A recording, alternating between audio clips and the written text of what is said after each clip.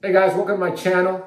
My name is Daniel. If you're new here, welcome. If you're already a subscriber, I just want to say thanks a lot. I appreciate it. For you new guys, why don't you take a second, click that subscribe button, click that bell. That way you guys get notifications of new videos I'm putting out. I'm doing this daily. They're just workout videos. I'm following the TrainerRoad build plan. Sweet spot 2 high volume.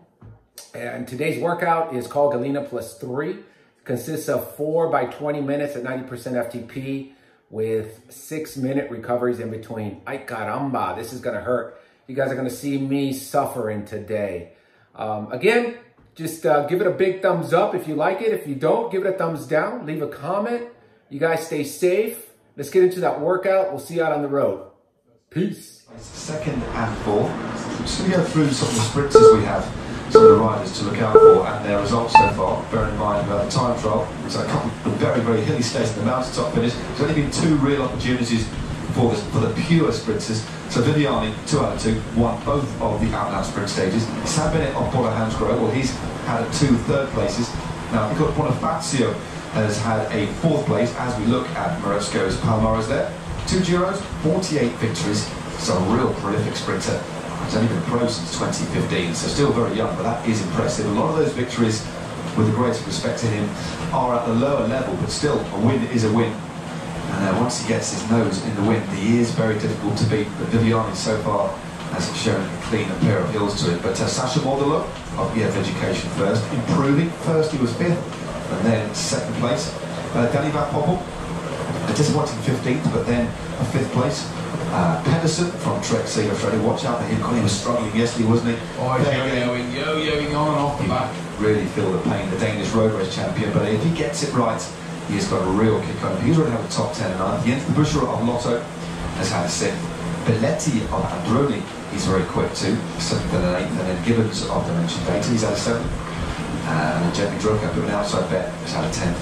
And then Clement Venturini of Editor, he's had a 6th place. They're the sprinters to look out for, and that's how far we've done so far. 32 kilometres, and a gap of 2 minutes and 44. And they're not being let out the front too much, Rob, are they? And I think you can just see the pace has dropped off a little bit. I think they're now swinging into that, the wind still coming off the sea, but maybe just into their faces a little bit. You can just see the change of direction, showing the wind's coming to the left and the face. Yeah, just a little bit more across. You know, obviously there is absolutely zero protection for these riders. So any wind that is coming off the sea is going to be hitting the riders with whatever force it is. It's pretty much full force. But you know, saying right at 10-12 kilometres an hour earlier today. Hoping for a little bit of a build on that, but you know, a lot of it just depends on the terrain. If it's slightly uphill, there are a few drags, you know, around 20-25 kilometres to go. There is a real higher open drag, and if the wind does pick up and they're riding hard on the front, then that could put a few riders under pressure further back. Here's a look at some of these beautiful sandy beaches that stretch from mile up 1 mile. As we head north along the Tyrrhenian coast. This is the Calabria. And there we go. Absolutely spectacular views. All of this will be within sight of the riders for the vast majority. They couple of little trips inland, but they very soon swing back onto the main coast road. Through the feed zone at around 75 kilometres. And then in the second half of the race, we've got these 2 intermediate sprint classifications. Guardia, Piemontesi Marina. And then the second one with 25 kilometres to go at Santa Maria del Cedro. So they're the hotspot sprints. And imagine we might see Elliot Viviani in action, just taking a couple of points from behind, because this is one of the stages where there will be a lot of points on offer. This is a stage of low difficulty. It's a 1-star stage. So maximum points on offer for the Maglia, a lot of points. Yeah, you know, certainly that first intermediate sprint, 62.8k to go. That's, you know, that will obviously give him a decent amount of time to be able to recover from that. You know, the second one comes after 133k racing, 4.7k to go. Might, you know, if he's there, I'm sure again we'll see him follow across the line and not really push too hard for that, just try and pick up some easier points, just to keep that lead had a little bit to a buffer, but for him, being an all-important stage win, trying to become his 4th in the Giro, in total a 3rd here at this year's race after stages 2 and 3. He certainly looks extremely sharp, hasn't he? Very, very sharp indeed. Even when, well, we saw that. Well, I use the word transgression in the right tense now, in the right way. We saw that very extreme line deviation for Sam Bennett. Yeah, diversion, deviation, whatever you want to call it. But he went from one side of the road across to the other end of the lap. He wasn't disqualified because somehow Viviani managed to squeeze past, kicking in. He allowed the stage. He didn't close in right down against the barriers, fortunately, because Viviani was coming very quick up the right hand side against the barriers. The barrier was also, one of the doors was actually open by the looks of it. There was jumping out in there, wasn't it? Which was a little bit sketchy at the time. But yeah, I think the fact that he ended up 3rd on that stage anyway, the judges, they left it as was, and the result stood. Yeah, the only rider who did impede was Viviani, went on to win, so didn't impede Modelo, who carried a bit of extra speed and came through for 2nd place on that day, but Bennett getting stronger and stronger. He played an influential part on the stage that was won to Caltagirone, of course, the stage won by Tim Bellens, where he had a couple of teammates. Davide Formolo was up there, but it was actually Sam Bennett who rounded the corner with around 400 metres to go. He climbed at the first part of that run into the line very, very strongly, dropping off Patrick Conrad and the Davide Formolo in a very, very good position. So Sam Bennett clearly feeling extremely strong.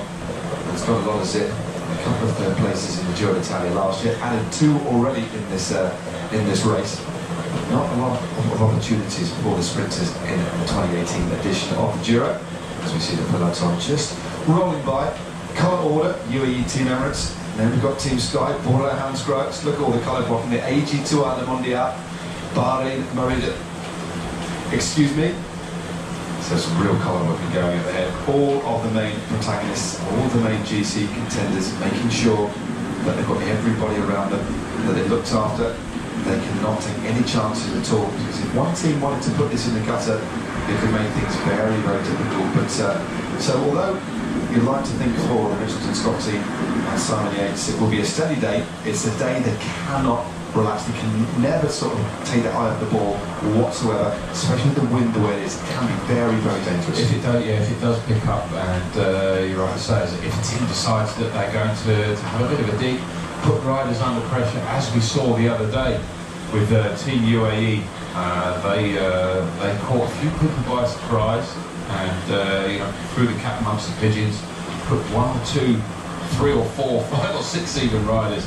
An awful lot of people really, really were struggling, and they can't afford to relax too much, because if that does happen, it should all be okay on a day like this, but you can just do without that added pressure and stress.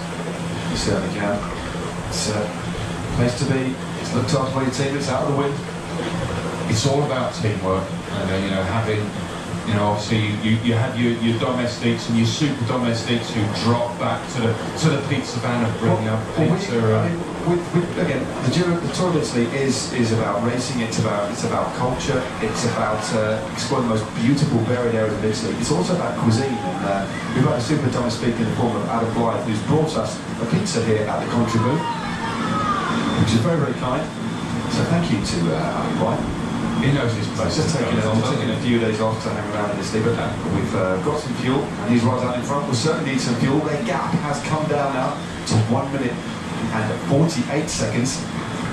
Wouldn't be surprised if they just knocked it off a little bit to let this go out again. They certainly won't want to bring this breakaway back just yet.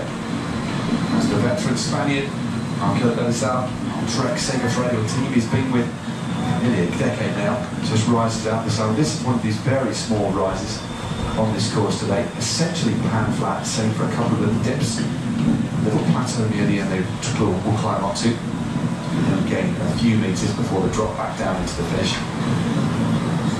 Maxim Belkov looking very, very aerodynamic, a very strong rider, big ruler is Maxim Belkov, again 33 years of age, extremely experienced. been with Katusha since 2012, in fact. Before that was with the back on Sele, and then the Italian ISD nearly set up. A very consistent rider. Again, multiple appearances at the Giro. This is his 6th time he's been here at the Italian race. And Katusha Albertin still searching for that elusive stage win. As we fly by the group of the Mario Rosa. Not sat too far from the front is Simon Yates. What a debut Giro d'Italia is for him. He's come in leaps and bounds over the last couple of years. His time trialling has improved as well. He's up there in the individual time from the top 10 at the start. 7th place in Jerusalem, top 10 in the individual time trial in Paris-Nice this year. He's had a couple of very good wins as well. Now his trajectory to this Grand Tour, a steady build-up in the Tour of Valencia. And then he went over to the Abu Dhabi Tour, clearly getting the kilometres in there. Of course, the Abu Dhabi Tour, essentially a sprint fest. Then on to Paris-Nice, where he took a stage win and 2nd overall. That progression continued in the Vuelta a Catalunya, where again he took another stage en route to 4th place. And he kicked back, and now is in the Giro d'Italia in the pink jersey. Absolutely wonderful. Looking good. He's feeling as strong as ever.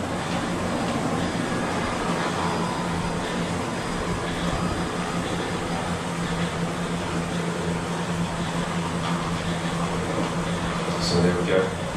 Just the helicopter view. Back of the peloton. Riders Bardiani dropping back. Also Astana as well. Now we've got a guest in the booth. He's been cooking up a storm. He's been cooking up a storm in the bunch sprints over the last few years. Former British road champion. Immaculately coiffured hair as ever. He's here spending a couple of days at Giro as a pundit. Now, Alan, thank you very much for coming into the booth. Thank you very much for the pizza. It's a long Monday, but no, not many days for sprinters in this Giro d'Italia. But this one has Sprint Fest written all over it. Do you think any Viviani can beat? I think it's going to be a hard push, but yeah, the only thing is at the moment is that the sprint teams aren't that strong here apart from Quickstep, so the only thing that might happen is Quickstep will really put go all guns blazing into this final, and they might lose a lot of men quickly. I don't think they will, but if they do, it might put Ellie in a bit of a backseat position, especially with a fast downhill coming into the finish, so you might find yourself if you use too many guys too early, a bit too far back, but I can't really see it happening. I think he's a strong favourite. He is for me anyway today. I mean, he's a different rider this year, isn't he? It was a bit of a surprise signing for Quickstep Floors when he moved across from Sky. He had a couple of wins there, got that big win in the Giro d'Italia, but he seems to have really flourished off the back of that Olympic success. He's almost got like a newfound confidence, and now is one of the top tier sprinters in the world. He is, yeah. He's, since that Olympics, he's just kept growing and growing and growing. And I think, you know, Quickstep have really got behind him compared to Sky. I think their main focus is the GC rides, and you know, the Grand Tours where Ellie he can win basically any race you put him into almost. Really targeting races, they're not just putting him into races to fill numbers and maybe have a sprint on the sprint there. They are solely sending him into races where he can win. And yeah, showing this year, I think he's up to 8 wins or something this year already, and it's, you know, it's not even halfway through the season yet, so flying, and obviously super happy in Quickstep. Another fantastic signing in Quickstep. Yeah, definitely. Yeah, Patrick Lefebvre. Obviously, he's got a little nose for a decent bike rider, hasn't he? Yeah. He's a pretty shrewd signer of talent. And what are your thoughts on Maximilian Schachmann as well? What a talent! I mean, he's a previous under-23 time trial champion of the world. He's got not a bad kick on him. Clearly, he can climb well, gets in the moves. I mean, a real utility rider who just seems to be having fun on his bike in this year's Giro. He does, yeah. And I think that's the main thing for these guys. You know, is that you never see Quickstep really doing anything wrong. They're always doing things right, and they're always enjoying winning. But you rarely see that in a team. It's always quite. They are very serious, but everything seems quite robotic amongst other teams. You know, they're always very serious, they're always got a plan, and these guys have, but you can see now he's just sat down there on the line, he's just relaxing, you know, chilling, he's not sat at the front in a big line. And yeah, it just seems relaxed and a happy place to be, and I think that shows in the riders' performances. I mean, what's to you is the most important thing? There's many contributing factors to getting a lead out right, to getting your protected sprinter in the right place. But what to you, apart from having good legs? they'll feel it coming into the finish. So I think, you know, kind of keep them in the best position, not trying to slip too far back and trying to save as much energy as you can, you know, try and stay as fresh as possible. But it's not always easy, you know, if you're the strongest team there and you're looked upon to do a lot of the work, it's not always easy to do that. But yeah, I'd say that's the main thing, is just try and stay as fresh as possible for as long as possible. I think that's one of the things again, Viviani, our favourite says, we just looked at the composition of Quickstep, Boris Shackman, Seneschal, Stivar, Sabatini, Morkov, Caragna, Loris Capecci, and Elia Viviani himself. I think some of the interesting interviews with Viviani, of course, he's got a team built around him for this race. They've got no rider for the GC, same for the surprise package in the form of Maximilian Shackman, who again is just, I think every day we're kind of seeing what he can do even more. But Viviani, he's got that ridiculous kind of track speed and track ride, which is important when you're trying to tussle for the finales of these big races. But I think for me, it was the added endurance that he's got when he's up in the mix in Game Wimbledon, for example. He's confident in the classics, but to come into these sprints knowing that you've got that real sharpness, knowing you've got a team around you, but with that added kind of road endurance, it's really valuable, isn't it? It is, yeah, massively. And I think this year especially, you know, doing Game Wimbledon, coming so close after such a long day and being competitive at that end, he wasn't just, you know, hanging on to that,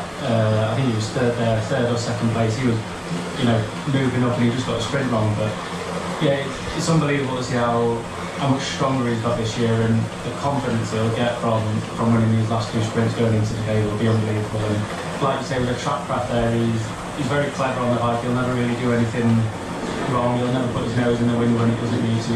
He's switched on and a clever bike rider. What about that finish to Elat the other day when Sam Bennett, let's be fair, Sam Bennett any other day, and I think he'll look at the footage and admit himself, he was a fair old line deviation. Yeah. Just about made contact with Viviani. That's because Viviani had to squeeze around the inside. I mean, the ability to check kind of in a split second, kick and then go again. I mean, that's just something else. That's just, I think, just an illustration of a point where he was really put under a lot of pressure. But that confidence to kind of, I thought he was off, to be honest with you, mate. I really, really did. But what are your thoughts on that particular finish? Yeah, I think, you know, from able to go, you do 1,000 watts on his wheel maybe, and he's doing that for 10 seconds. And then you go from that to sitting down, having like a half a second wait, and then going back up to 14, 1500 watts again. It's impressive. Not many people can do that this day and age. I mean, you're doing 1,000 watts for sort of 10 seconds on a wheel. It's not easy. You might be quite fast after that. You can see how he's just straight down, sitting beside a little half second, and back up, and yeah, he's just got the legs for it at the moment. It's good to see. I just ripped down the kind of the riders that I think potentially do well, assuming these guys get caught. The lead has gone out again now to 2 minutes and 25 seconds, but I think Peloton, the impetus of Mitchelton, Scott and Quickstep Floors have pretty much got this in control. But who do you see at the moment, the rider that you feel could push Viviani the closest? There's obviously things like luck that play a part. There's the team's not quite getting the lead out right. There's some riders you expect in there that quite often aren't to a pure stronger and stronger, but those guys I feel it's a little bit easy through the day. They'll be able to punch a better sprint out. So yeah, Van Poppel and what's the other guy's name? Jakob Maresco. Yeah, I mean, Maresco's a tiny little, a real ball of muscle. It's got a ridiculous acceleration, but again, can't go for quite as long as Eli Viviani. And we saw, I think it was stage 2, when Maresco went very early, opened up a gap in Tel Aviv, you know, within a couple of seconds, then started to fade towards the line. But again, that was an illustration where Viviani kind of had to kick again. He didn't mean to open his sprints up quite as early as he did, but he had to get the slipstream of Maresco. So he's definitely a dangerous rider. But of course, you get sprinters with kind of different sets back produced. As we just look at the best young rider classification, Richard Carapaz of Ecuador and Movistar is in the lead in that classification. Great riding by young Ben O'Connor there, moving up to second at 16 seconds in his debut Grand Tour. I mean, sprinting aside for a moment, it's been a fantastic tour for the younger riders. Carapaz coming through, Ben O'Connor coming through, the emergence of course, Maximilian Shackman as well. And, you know, Yates, although he's ridden 4 or 5 Grand Tours, first time for him at the Giro d'Italia and first time in the pink jersey. It's a pretty remarkable run for Yates, isn't it? It is good. Like yesterday, I was shocked to see him attack. Really, I think even he said we all were, mate. To be honest with you, he didn't get the go-ahead on the team either, and that's what I love about it. Is he just took the initiative. He's a bike racer. He's not a robot. He's just gone right. Yeah, I can do this. And he's gone for it, and that's why we're all bike racers at the end of the day. We love it and we love racing, and that's what he's done there. And he He rode that race to perfection. He never looked under stress. He was always in the right position, never closing gaps, never wasting energy. He was always, to me, he was always in the hot seat really. And yeah, what a ride, man. Yeah, I think that's one thing that's easy to forget in these days of power meters, etc. It's all well and good, of course, the amount of data that riders have. I mean, it enables you to get the best out of yourself, analyse your kind of training. But one thing that, as you said, quite rightly, that you should never forget is that riding a bike is about feel, it's about enjoying it, and it's also about pure instincts quite often. And it's good to see that that kind of racecraft isn't lost amongst the younger generation coming through. It is, yeah. I mean, power meters are looked at today as the be-all and end-all. There's a lot of things going on where people are signing just off the numbers now, and it's great and everything, but it doesn't, to me, it doesn't mean anything. It doesn't show how you can race. You might be the strongest guy in the world, but if you can't move up for a place, what's the point of having this power? So, yeah, you've got guys like Elliot, he's a proper bike racer as well, you know. He goes up against the kit, he's not got a watts at the top, but he can position himself 9 times out of 10 better than Marcel Kirchner. You certainly can. Well, Adam, thanks very much indeed for that insight into, particularly into sprinting. And you go back and get another pizza a bit later on, that would be absolutely wonderful. And so Rob Hales can slot himself back in after having a little bit of a break. Meanwhile, the peloton still being led, still 114 kilometres to go of today's stage. 2 minutes and 32 seconds for our breakaway. Yes, Was he good? He wasn't bad.